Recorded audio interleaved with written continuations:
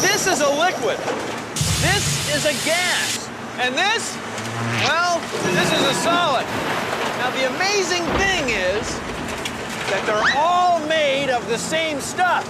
Now, what is this stuff? Well, stick around. Bill Nye the Science Guy.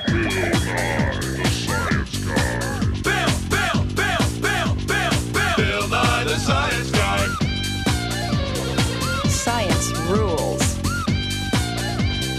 Bill Nye the Science Guy. Inertia is a property of matter. Bill Nye the Science Guy. T minus 7 seconds. Bill Nye the Science Guy. Bill Nye the Science Guy is brought to you by Matter. Matter is everything and all stuff. Stand by for Matter. Ever wonder what the universe is made of? Well, the universe is made of matter. And matter is stuff. Everything that you can touch is matter. And matter comes three ways, what we call phases. Matter is either a solid, a liquid, It's liquid. or a gas. That's what those bubbles are. Matter can be very refreshing. That is molten steel. Now, the only difference between molten steel, melted steel, liquid steel, and solid steel is energy. That's right. The atoms in solid steel are moving a little more slowly than the atoms in liquid steel. Kind of wild. The gas in our cars changes from a liquid we call gasoline to a gas, to a vapor. Our cars run on a gas. A gas. The balloons are filled with a gas. Solid, liquid, gas, they're all phases of matter.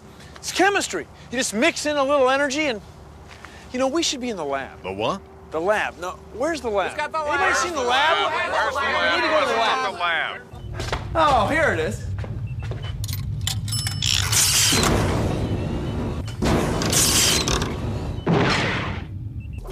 Getting things to change phase takes energy. So take a look at this. It's liquid water, and we're heating it with energy from this burner. Above the liquid is water vapor. It's invisible. The molecules get more energy, and they change phase to a gas. See, the liquid is becoming water vapor. It's changing phase into a gas. Now, what if we wanted to change phase again? Like, let's say we wanted to turn this liquid into something else. Like, maybe we want to turn this liquid into a solid.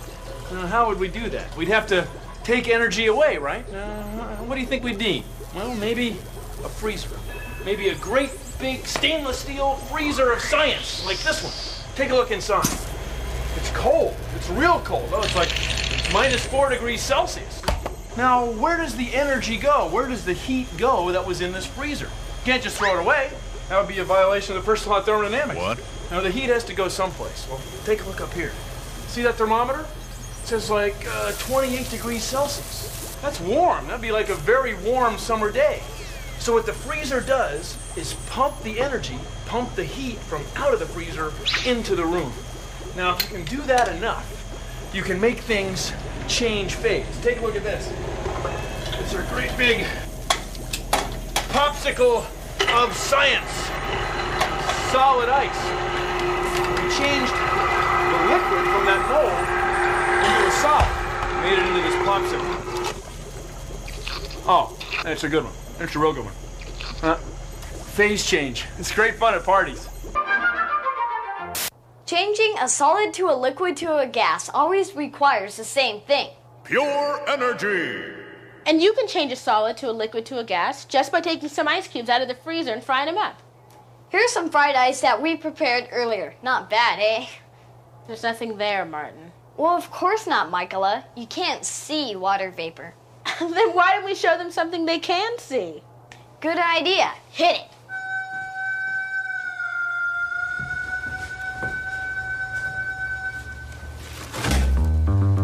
Careful. Ooh, ah, ooh, watch it. Ooh, ah, ooh, ooh, ooh, ah, ooh, ah. Ooh, ah. Ooh. Watch it.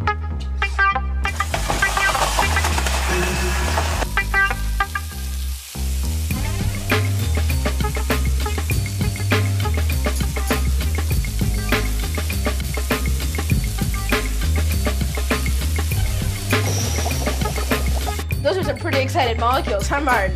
I'll say. They were so excited, they vaporized. Steam you can see is made of droplets, liquid water. When it disappears, it's an invisible gas, water vapor. And you can make fried ice at home, too. Just make sure you have adult supervision so nothing gets overcooked. See ya. Energy can make things change phase. Like, this burner is providing energy that makes this liquid water change to water vapor. It's changing phase from a liquid to a gas. Now watch this. This is liquid nitrogen, and it's going to change phase too. I'm going to pour it into this flask, and it's changing from a liquid to a gas without the help of a burner. It doesn't need it. That's because it's so cold, minus 196 degrees Celsius, that the energy in the room is able to make it boil. This stuff looks kind of dangerous, doesn't it? But it's nitrogen. It's the same gas that's between you and the television. 78% of our air is nitrogen. So, the heat from the room makes the molecules move faster and faster, and they get farther and farther apart. And they change from a liquid to a gas. Now, what happens when molecules slow down? Well, they get closer and closer together, and some unusual things can happen. Here, let's try something. We'll take this, it's a rubber ball, this, ordinary onion, and a few of these, marshmallows. And we'll put them in liquid nitrogen and let them cook for a while. Come back in a couple minutes and we'll see what we get. If you just joined us, we've been cooking with liquid nitrogen. Liquid nitrogen is minus 196 degrees Celsius. It makes molecules slow down and get closer together. Here, watch. It's an ordinary rubber ball.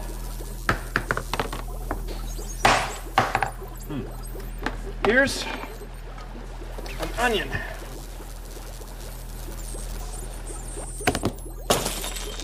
Oops. Liquid nitrogen gives you an unusual way to slice it. And these are marshmallows. They've been cooking for a while. You don't need a campfire. Careful. Oh, watch it. Oh, ah.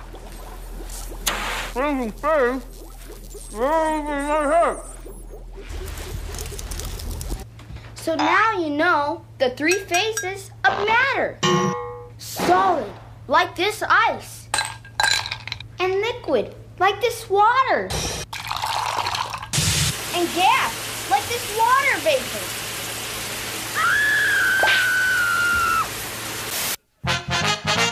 Here's the story of Johnny Atom, who is everywhere and everything we know. He is solid, liquid, gas, every matter. That's how the phases go. Here's the story of the same guy, Johnny. He makes chemistry and science really fun. He is all things, he's all around us. He's the atomic one. Energy and Johnny Atom work together, making all the matter change from state to state. Molecules, compounds, and even plasma. It goes to show you chemistry is really great. He's Johnny Atom. He's Johnny Atom. He's solid, liquid, gas. He's everything.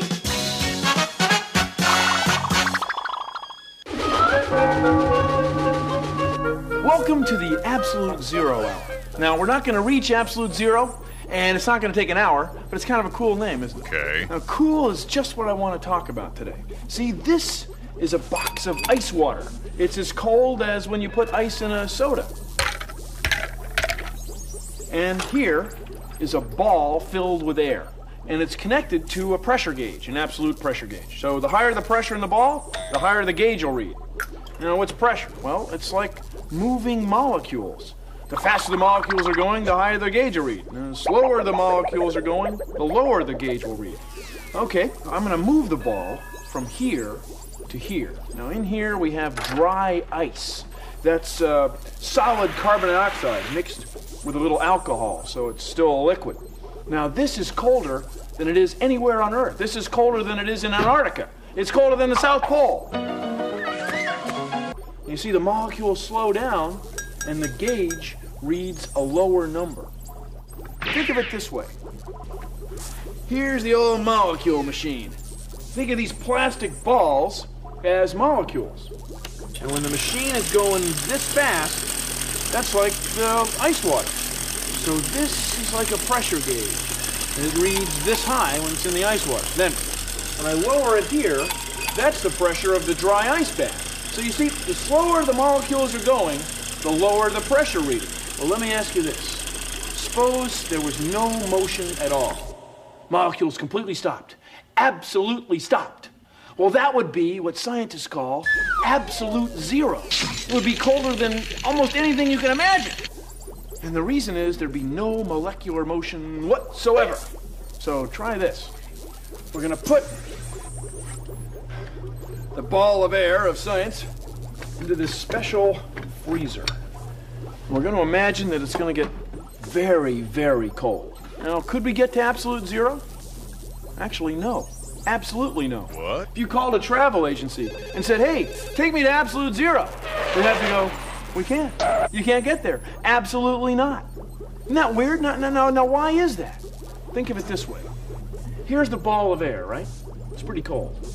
It's connected by this tube to this clamp. And this clamp is connected to the base of this refrigerator. And the refrigerator's on the table, and the table's on the floor, and the floor's in the building, and the building is on the earth. So there's always a path for heat to get from the earth, into the building, up onto the floor, up to the table, into the freezer, down this rod, into the ball of air. There's no way for the ball of air to be completely separated from some source of heat. There's always a way for heat to get to the air. You can never quite get to absolute zero. So you can't ever get to absolute zero. Zero! Scientists have gotten within 1,000th of a degree Celsius, but they've never gotten there. And they never will. Absolute zero. Zero is more of an idea than a real thing you can get. We can get within 1,000th of a degree, but we can't quite get there. There's no way. Absolutely no way. But the idea is kind of cool, isn't it? In fact, very cool. Thank you for watching the Absolute Zero Hour.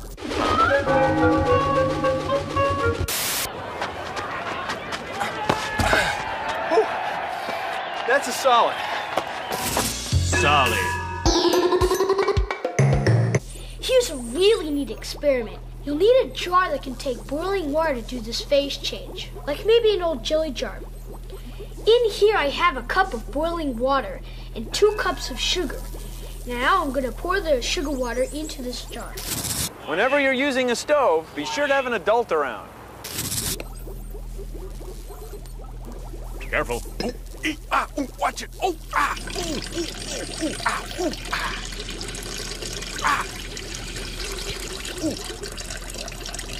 Watch it. Now I've tied a piece of string to a pencil, and I'm going to set the pencil in the jar like this. And that's it. I leave everything sitting here until it cools down. Then later I cover the top with plastic wrap and put it where it won't be disturbed. Rock candy. It used to be a liquid and now it's a solid. You can even add food coloring to make them any color you like. Sometimes science is very sweet. This is solid carbon dioxide. We can change it into a gas immediately by putting it in warm water. Watch. Solid. Changing phase from a solid to a gas, which is pouring out of the spout of the pop bottle of science. And we apply the balloon, and it inflates rapidly. That's carbon dioxide gas. Not bad, huh?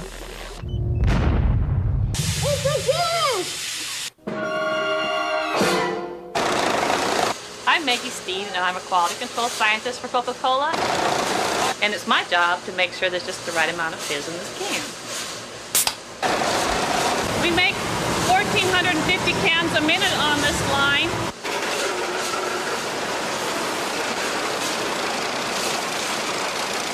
This is where we keep the CO2 in the silos. It's a liquid form here. It's kept under high pressure so it stays a liquid. It goes through the heaters. It becomes a gas where then it goes into the filling system and it gets in our cans of pop.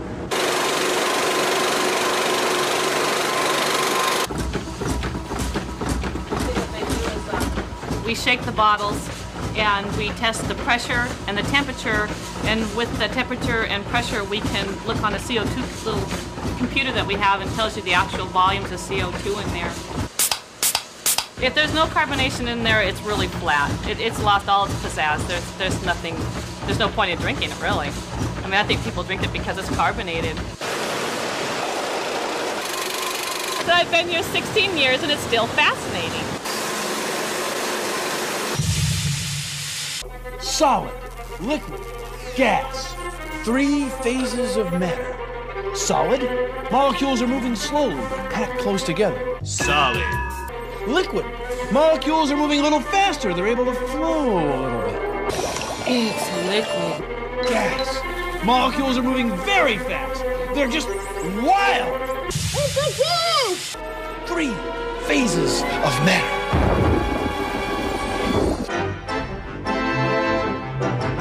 When matter is a gas, a lot of the time you can't see it. It's invisible.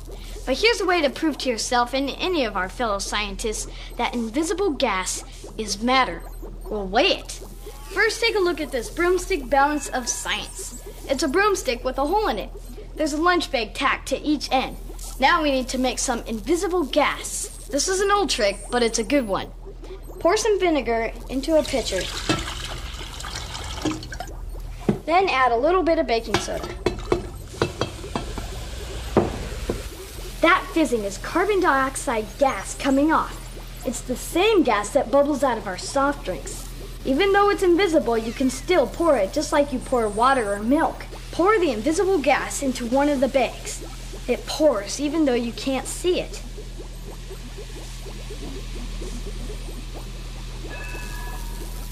The gas is heavier than the air and the bag on this end goes down. It's invisible, but it's matter. It's in the phase of matter that we scientists call gas. It's a gas! And it's total science. Okay, today we're going to be working with some molten wax. Looks just like chocolate. And I'll have one of you pour that in for us. Aha! Phase 1. The wax goes into the mold. Okay, now we're going to let that cool. Okay, now that the wax has gone to a solid, we can lift it out of the pattern. Pop it. And there we are. Whoa, We've got our pattern. That's neat. What do you need the water for? We're going to mix that with the plaster and sand. Oh. This is going to get rock hard in about 15 to 20 minutes. Is this like cement? Like cement, yes. It'll be all right. Oh, yeah. So that's Okay, stick it down in there. Phase 2. The mold goes into the plaster. I think there's going to be like fire, flames, or something that he's burning this stuff from, and we don't want to get burned from it, so we're wearing this stuff. What we're doing is we're taking some silicon bronze and we're melting it down at about, 2100 degrees Fahrenheit.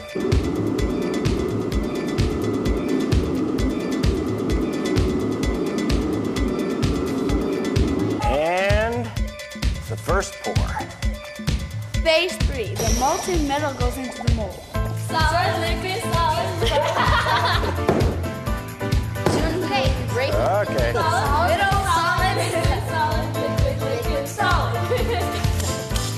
You go, stop. Look what we've got. Oh, yeah. Let's get some hot dogs. A solid sits on its stand. A liquid flows and runs out of my hand. There's a gas in this balloon. Now it's in the room. Science. When matter's in the gas phase, it takes the shape of its container. When matter's in the liquid phase, it takes the shape of its container. When matter's in the solid phase, it holds its shape. Many solids hold their shape even when you hit them with a water balloon. Well, you know what I mean. Gases, liquids, solids, science.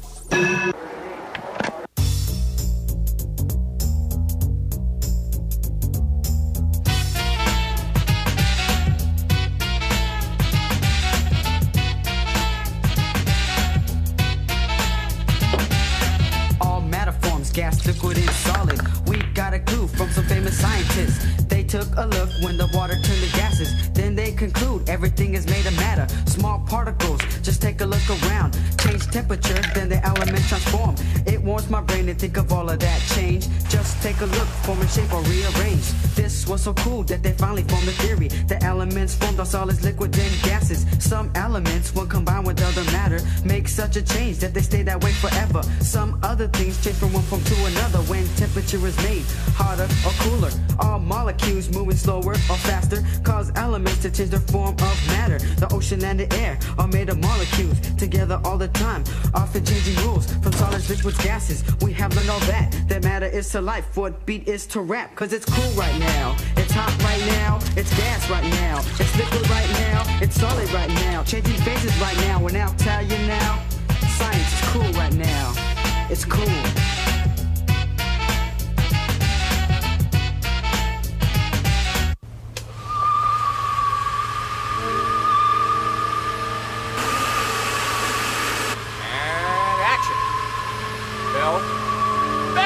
Oh, excuse me. Just doing some cooking, you know, changing some phases of matter. Right here I've got a solid boiling in a liquid, and I'm getting a gas. Well, thanks for hanging out with me today, but right now I got some serious phases of matter to change. See you around the universe. Produced in association with the National Science Foundation.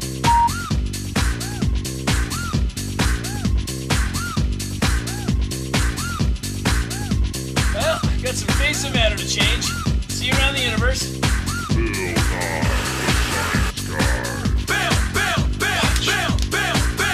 Pretty cool.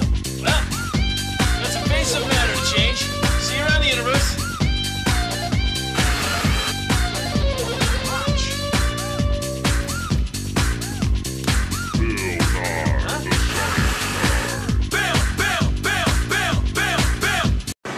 This is a liquid. This is a gas. And this, well, this is a solid. Now, the amazing thing is that they're all made of the same stuff. Now, what is this stuff? Well, stick around. Bill Nye the Science Guy.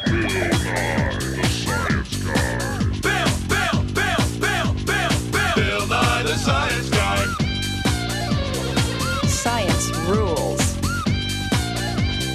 Bill Nye the Science Guy. Inertia is a property of matter. Bill Nye the Science Guy.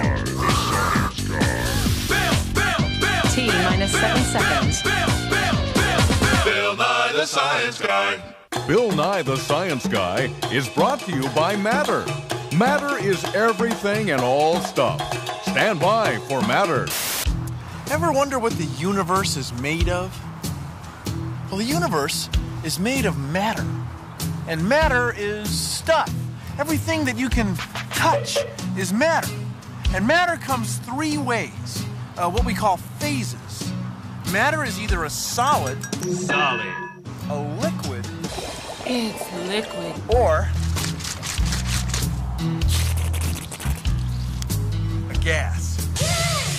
That's what those bubbles are. Matter can be very refreshing. That is molten steel. Now, the only difference between molten steel...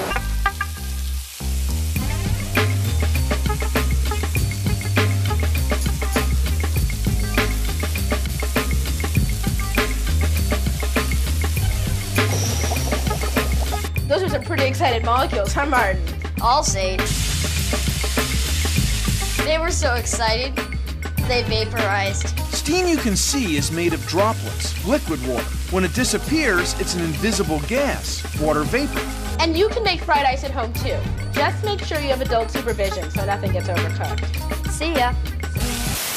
Energy can make things change phase. Like, this burner is providing energy that makes this liquid water change to water vapor. It's changing phase from a liquid to a gas. Now watch this. This is liquid nitrogen, and it's going to change phase too. I'm going to pour it into this flask, and it's changing from a liquid to a gas without the help of a burner. It doesn't need it. That's because it's so cold minus 196 degrees Celsius, that the energy in the room is able to make it boil. This stuff looks kind of dangerous, doesn't it? But it's nitrogen. It's the same gas that's between you and the television. 78% of our air is nitrogen. So, the heat from the room makes the molecules move faster and faster, and they get farther and farther apart. And they change from a liquid to a gas. Now, what happens when molecules slow down? Well, they get closer and closer together, and some unusual things can happen. Here, let's try something. We'll take this, it's a rubber ball, this, ordinary onion, and a few of these, marshmallows. And we'll put them in liquid nitrogen and let them cook for a while. Come back in a couple minutes and we'll see what we get. If you just joined us, we've been cooking with liquid nitrogen. Liquid nitrogen is minus 196 degrees Celsius. It makes molecules slow down and get closer together. Here, watch. It's an ordinary rubber ball.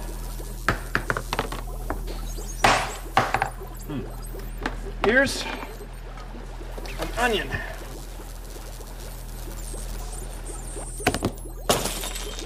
Oops. Liquid nitrogen gives you an unusual way to slice it. And these are marshmallows. They've been cooking for a while. You don't need a campfire. Careful. Oh, watch it. Oh, ah.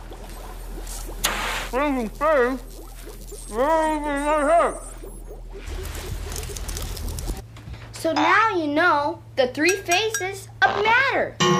Solid, like this ice. And liquid, like this water.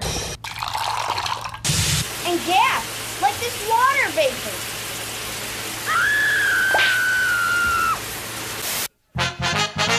Here's the story of Johnny Atom, who is everywhere and everything we know.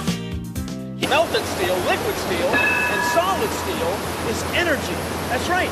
The atoms in solid steel are moving a little more slowly than the atoms in liquid steel. Kind of wild. The gas in our cars changes from a liquid we call gasoline to a gas, to a vapor. Our cars run on a gas. A gas. The balloons are filled with a gas. Solid, liquid, gas. They're all phases of matter. It's chemistry. You just mix in a little energy and, you know, we should be in the lab. The what? The lab. No, where's the lab? Anybody seen the lab? Where's the lab? We need to go to the lab. Oh, here it is.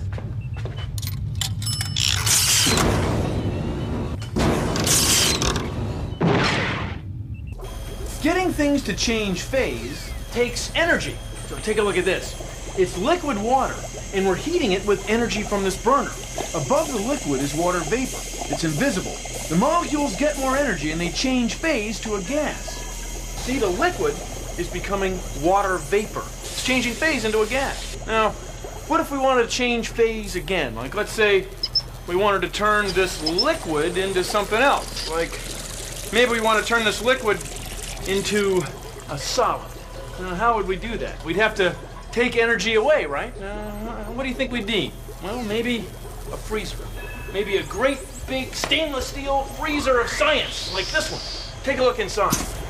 It's cold. It's real cold. Oh, it's like minus 4 degrees Celsius.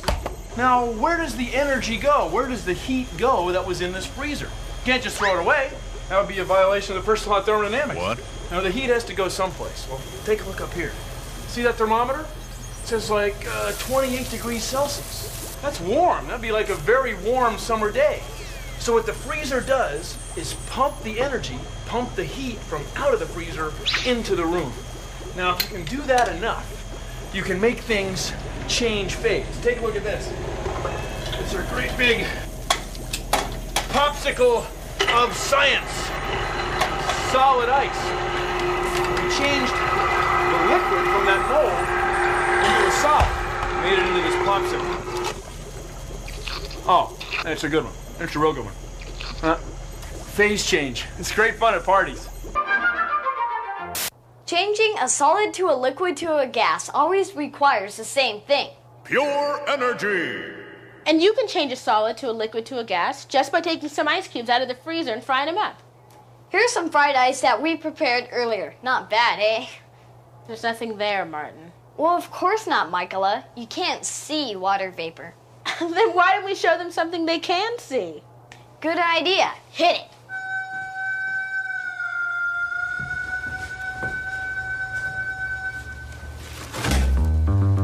Careful. Oh, ooh, watch it. Oh, ooh, ah. Oh, Watch it.